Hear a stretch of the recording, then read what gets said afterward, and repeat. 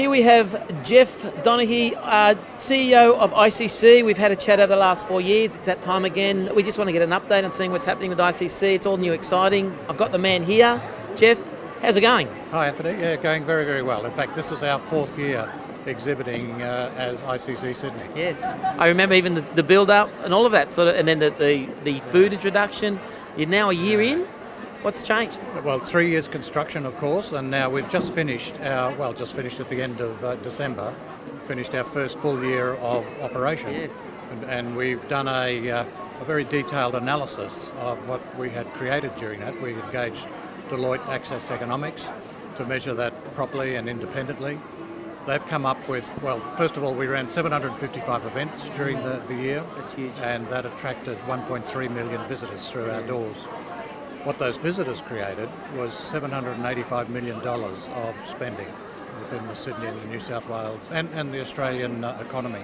And these are business visitors? No, that was all visitors across all of our segments. Okay. But of that 785, 560 million were international and interstate visitors. You know, the visitors that stayed in hotel rooms and generated 1.5 million hotel room nights for the city as well.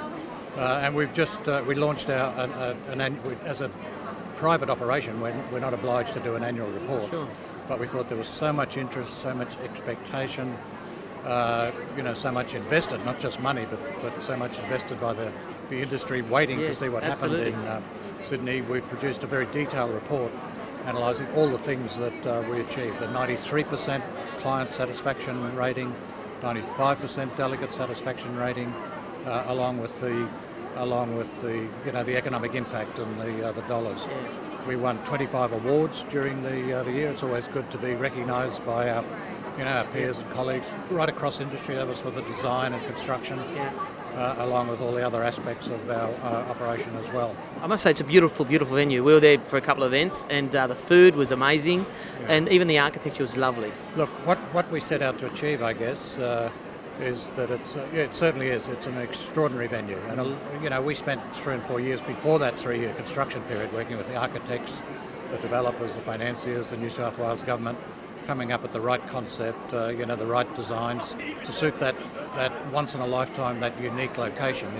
Right on one of the world's great harbours and right nestled within the middle of a very dynamic, in fact, one of Asia Pacific's most dynamic CBDs.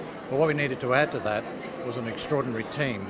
We have some 1,700 people full-time and part-time. We had 44,000 applications for positions at the centre. So we had to build the right culture right from day one. So that extraordinary venue, operated by an extraordinary team, delivers extraordinary events. And have you picked up any major events that would not normally have come to Sydney because now the ICC's in town? Well, of course, 3 years without, of course, there was that vacuum got filled, and a lot of that business, exhibition business, national convention business, a lot of the big corporate business within Sydney, sort of beat a path to our door, and that all those segments made a great contribution. Yeah. Concerts, where we're now the major downtown concert venue. We did 56 concerts during the year as well.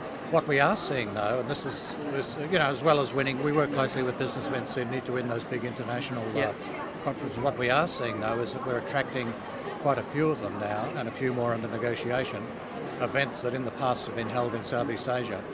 The big IT, the tech companies, so we're attracting SAP. We had 2,000 delegates in January this year.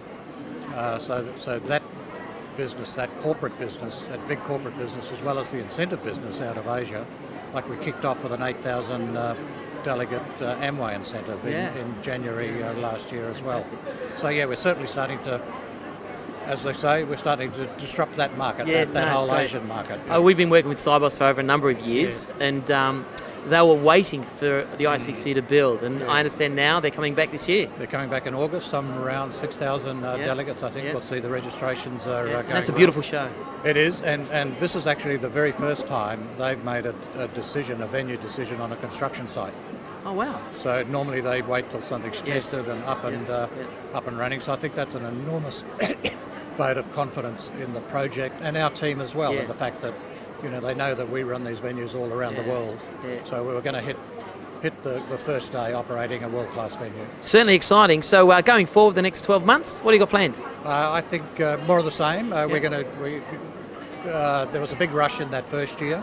Some of that will die down, but we're replacing that with new business. So it'll be about the same results we're expecting in the coming year. Cybos, World Accountants, some big stuff. The exhibition business. Most of the exhibitions that came to us showed, some stayed at Glebe Island, some went to other cities. They just about all of those showed increases in their attendance. That'll probably plateau in the next year. So to a little bit of an extent, it'll be a period of stabilisation, but we're expecting really good things in 2018 as well to match what we kicked off with in 2017. Yeah, it's fantastic. Are you giving the MCC a run for money? Well, we compete on certain areas, of course, as all the venues in Australia do. Yeah, but Australia's very well blessed with world-class facilities. But we just think what ICC's done has re-established Sydney as Australia's global city. Yeah, it's fantastic. Where do you see business events in the next 3 to 5 years? Look, I think that's something, we talk about the competition amongst the venues and the bureaus, but we also work very closely and collaboratively together, and that gets remarked on, and what a collegiate industry we have in Australia. We acknowledge our competition, but we also work together on the betterment of the industry. Look, I think Australia's still got a long way to go in increasing its market share. We set the pace in so many areas.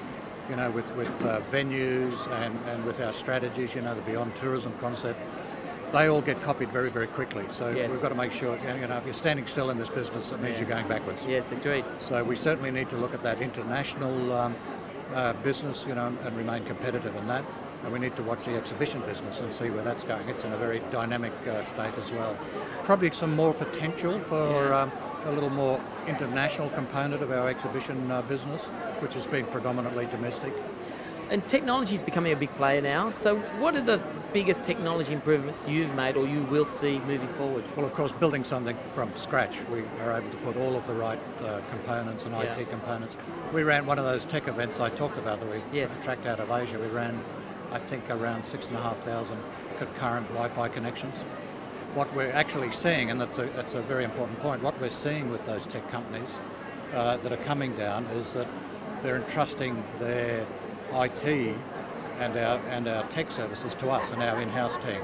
And for most of them, in fact for all of them, that's the first time they haven't had to engage in outside companies to run that, which normally they would have brought down from Southeast Asia. It's just experience, I guess. So that's a huge vote in confidence. But it's an area that you need to stay ahead of. You need to be constantly investing in new equipment, up-to-date technology, in the AV area as well, and in culinary equipment as well. Now, going forward, AIM, new owners next year. Talk to media, Matt Pearce. What are your thoughts? Well, of course, we've known Matt for so many years, and I think, it's an interesting move. It was an open market. Reed, in fact, I think decided not to tender for it. I think things, the opportunity to refresh, to look at concepts. We've had some preliminary. AIM has served us very, very well over the years, and it's we've been AIM since early '90s. Yeah, in fact, I came to the very first AIM when it was way back when I was running a bureau in North Queensland. So I won't even hazard a guess how many years ago. Doesn't matter. How many years ago that was. But look, all concepts have a shelf life. Yes. That need refreshing. We have a great saying within our team at ICC: if it's not broken, let's break it. Let's not assume something that worked last year is going to work next year. So, it'll be interesting to see where it goes. I think there's a real need for a marketplace for our industry. I think it really needs to reach out and engage with Asia, both in sellers and buyers, to be feasible. So it's, I guess it's watch this space, and from us, best wishes to Matt and his team, and we'll be certainly supporting it. Fantastic. Thank you very much for your time, Geoff. It's always a pleasure. It certainly is, Anthony. Thank you.